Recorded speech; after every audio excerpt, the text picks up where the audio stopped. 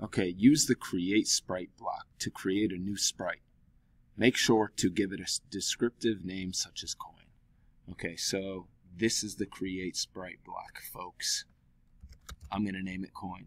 And you got to have a set animation block too. I like to... Okay, so they already created a coin for us. If you look in here, boom, there's a coin. Okay, so... Oh, there's a coin right there in the middle. Okay.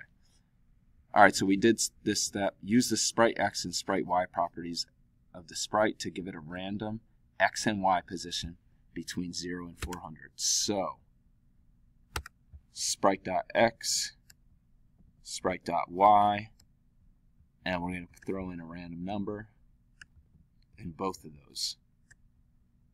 And 0 and 400 will be the numbers. Sprite coin 0, 400. Change this to coin. Okay, in the animation tab there's already a coin animation. Okay, we already did this if you're following me. Test your code before moving on. When you run the game, you should see a coin sprite appear somewhere randomly on the screen. So click this a bunch of times. Yes, we can move on because the coin is random. Reset the coin. When your character touches the coin, you should reset it somewhere on the screen. Do this. Place an if block inside of your draw loop. Okay, so this is pretty simple. We just learned this. Is touching. So if character is touching coin, then we're going to reset the coin. If character is touching coin. Use the sprite is touching block. Inside the if block, write code that sets the coin's X and Y position to random numbers. Hint, you've already written this code elsewhere in your program. So maybe, should we just copy this and cut it? Maybe we can cut this. I'm going to hit Control X to cut that. And I think I'm just going to put it in here. See if that works. Whoa. Alright, I just caused the problem, so I'm going to undo whatever I just did. Alright, what's going on? Okay, alright, cool. It's there. Alright, I'm going to cut it again. Oh, no, nothing happened. Here, cut. It's not working. Alright, so I'm going to go into show text. Oh, whoops, that's causing problems. Got to change that to coin. Alright, should be able to. Alright, cool. Is this going to work?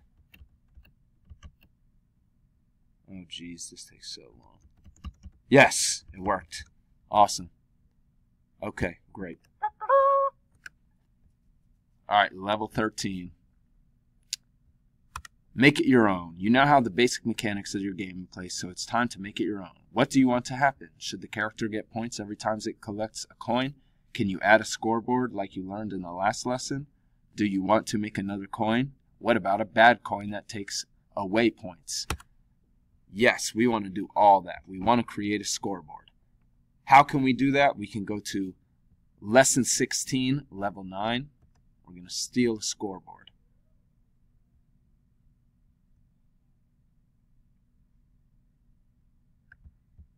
Okay, so first let's create a bad coin.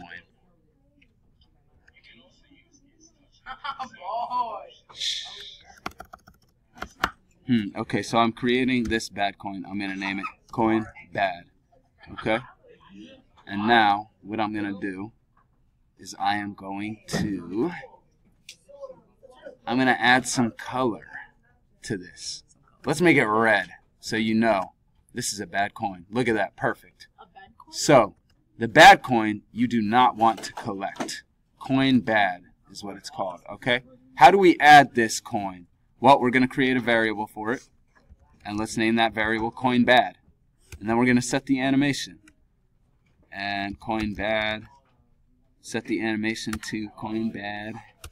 Alright, now, we're going to do the exact same thing that we did right here. If character is touching coin. Oh, we didn't add a score. Okay, we'll do that later. But we're going to do the exact same thing. So let's copy and paste. Okay. Okay. So change this to coin bad. Alright. Alright.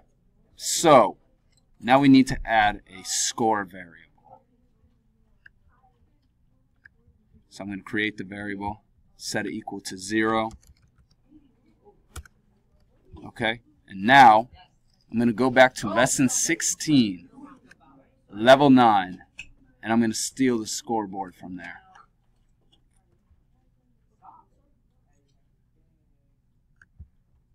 Open it in a new tab.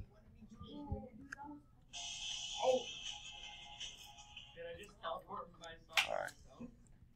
The scoreboard is right here. So let's highlight that, copy it,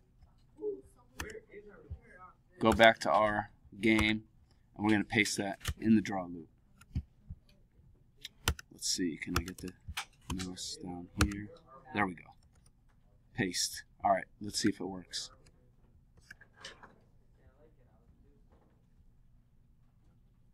Loading. I've never seen that before. Oh, there we go. Yep, we got a scoreboard. That's a good sign. So now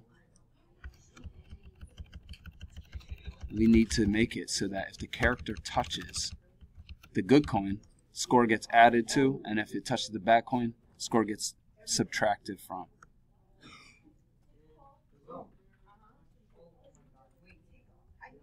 So we put in these two. Score equals score plus 1. And then down here, score, oh, whoops. Score equals score minus 1.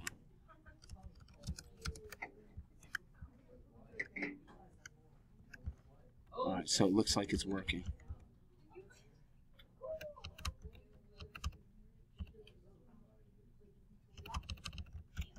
Yes, it works. Excellent. Well done, folks.